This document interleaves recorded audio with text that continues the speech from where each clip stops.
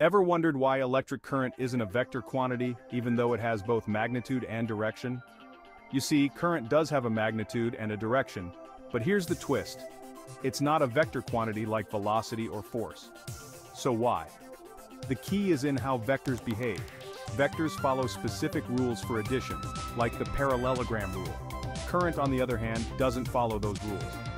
When two currents meet in a junction, they simply add algebraically, no matter their directions. They don't need the complicated geometry of vectors. So despite having direction, electric current behaves like a scalar. It's all about how quantities combine, and that's what sets it apart from true vectors. Catch you in the next one. Ever wondered why electric current isn't a vector quantity, even though it has both magnitude and direction? You see, current does have a magnitude and a direction, but here's the twist. It's not a vector quantity like velocity or force. So why?